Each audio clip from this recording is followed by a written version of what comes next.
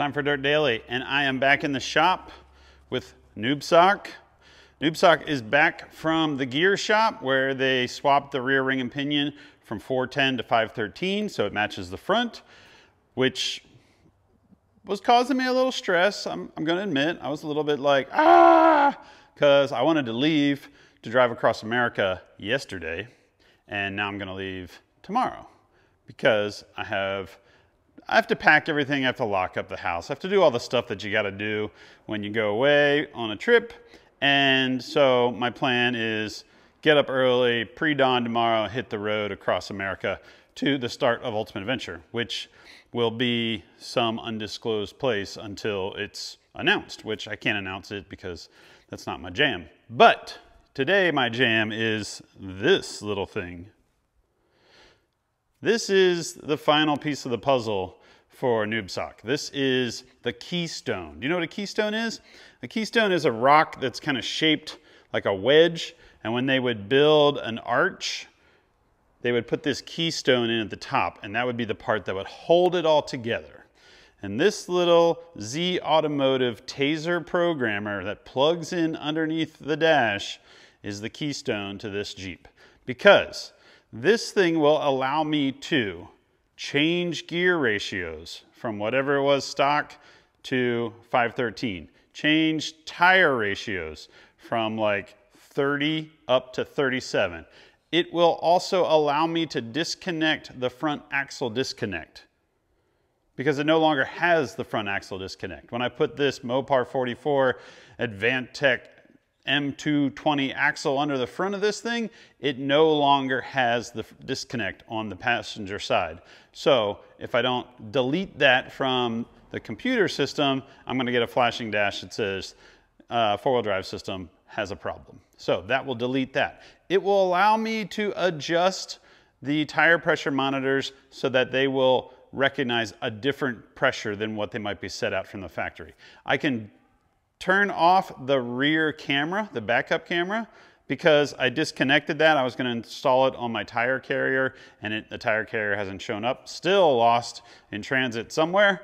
So for now, I'm just going to turn off the backup camera. It won't be on for this adventure. It'll go back on in the next time when I get the tire carrier and I get all that figured out. It can also do a bunch of other funky things like make your lights flash and do all this funky business. But what is cool is if you, like right now, this thing has just normal incandescent lights on the fenders. If I wanted to upgrade to the LED package, or say I got some Rubicon flares that had LED turn signals or LED headlights, this allows me to adjust for that so that it doesn't get all super flashy, which happens sometimes if you don't have like the right flashing mechanism. This can fix that. What else can it do? It can do a lot of things. You can change out your headlights and taillights from incandescent to LED. If you have like the factory halo ring, it can deal with that. It can make your fog lights come on with your high beams or without your high beams, because most of the time fog lights and high beams don't run at the same time, which is a little bit weird because you would think like when I want high beam, I want all the light I can possibly handle. So you can make those two work together. There's basically a laundry list of things that it can do, and I'm going to use it for a handful of things. I'm going to plug it in. I'm just going to leave it plugged in. Some of these you can like plug in and download the information. Oh, here's the cool part. You plug this in up under the dash, and then you just adjust all these settings using the steering wheel buttons and the display monitor in the center of the dash. So you don't have to like go to your laptop to change things. But I will say, before you do anything with this, you should plug it into your laptop and make sure it has the most current firmware, which is like the most current style. You want it to look good. So like this has to have the most current stuff in it. So I already did that. It's got the famous new super whiz-bang firmware. Now I'm going to plug it in underneath the dash, and I'm going to sit there in the steering wheel and the instructions, and I'm going to go through all the different settings so that the transmission's happy because it knows it has 513s and everything else.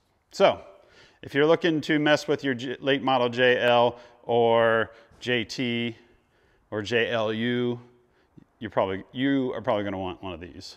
This is the Z Automotive Tazer. You plug it in and adjust things and forget about it. All right, let's go inside the Jeep. The tricky part of the install is finding the exact right plugs and getting access to them. I removed the center panel here so I can see better.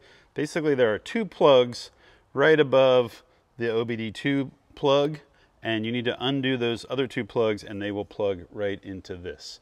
They say if the plugs don't go in, if they seem like they're too big, you have the wrong plugs. So I am going to basically crawl underneath the dash and try to make this thing work.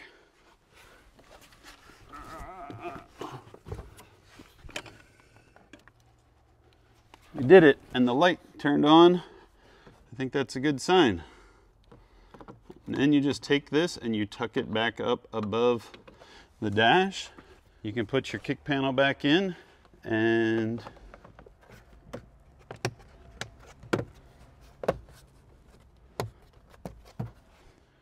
then you're going to want to grab your instructions. Once you have the Tazer installed, you're going to push the start button twice, but you're not going to have your foot on the brake, so it's not actually going to start. It's going to be in the run mode. I'm going to close this door because it's otherwise it's going to keep ringing. And then you're going to scroll through the little display on your dash until you get to audio. And once you get to audio, then you'll push the left arrow button, and then you'll use the cancel button on the cruise control, and that'll scroll you through all of the settings that the Tazer offers. You can do things like check engine lights and clear any codes that might be there. You can remove your tire pressure monitor. You can remove your auto start, your stop start. You can change the gear ratios, change the tire size, shut off the rear backup camera. You can make the fog lights come on with the high beams. Basically, you can do a lot of settings. But then when you're done, there's something called the full reboot. Oh, and let me back up. Before you do anything, you have to marry the Tazer to the computer. And what that does is it basically downloads all the information from the engine or from the ECU into the Tazer, so that later on, if you ever want to get rid of it, you can unmarry it and it will return it all to stock.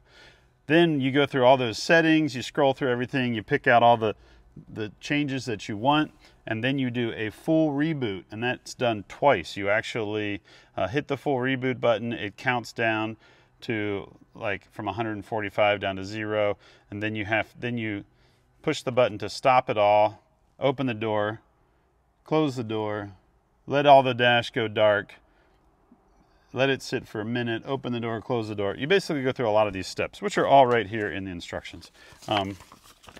So now, if I start this, I shouldn't have any check engine lights. I shouldn't have a four-wheel drive light because I got rid of the warning that it doesn't have a front axle disconnect. The speedo should be right because now it knows I have 513s and it knows that I have larger tires. So the Tazer is a pretty neat little gadget. It's not the most exciting dirt daily because it's basically a bunch of button pushing, but once you realize how handy it is, you're going to want to use one, especially if you have late model JL or Gladiator. I know they also make them for like the Dodge Chargers and I think some Ford trucks and Ram trucks. So check them out. Z Automotive. They have a lot of different options if you're making modifications to your vehicles. That's it for this Dirt Daily. We'll see you guys next time. Hey, Batman, you want to go inside? Come on. Come over here. Say hi to all the people on the internet. Let's get out of here, Dad. All right.